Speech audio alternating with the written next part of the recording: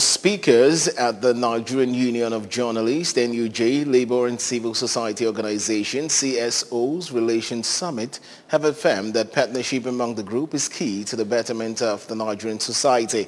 The speakers and participants were drawn from Nigerian Labour Congress, NLC, CSOs, Academic Staff Union of Universities, ASU, the Media, National Orientation Agency, Independent National Electoral Commission, among others. Queen Anibogu completes the story.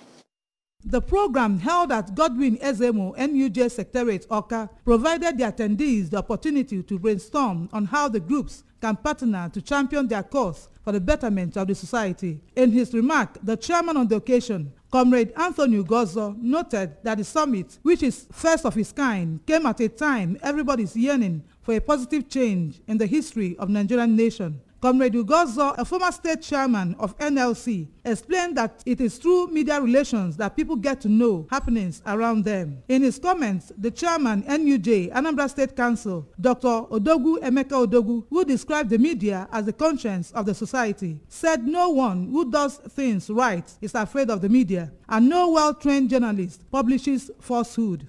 Why should we not partner the media?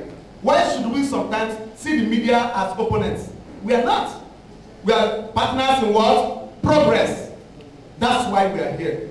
For some of us who have not leveraged on the partnership of the media to understand that the collaboration will be a win-win situation.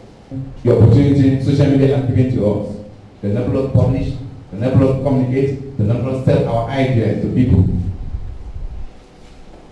It's a big problem. We suffer a lot in the hands of social media bloggers, not in the hands of journalists.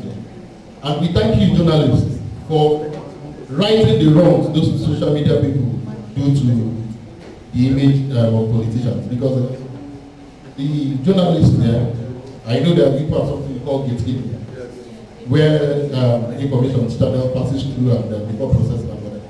So you people do very, very good job in righting those wrongs those social media bloggers do. So I said I will not give excuses to those who saddle me with that responsibility. I will not disappoint myself, my family, my lovely wife and children.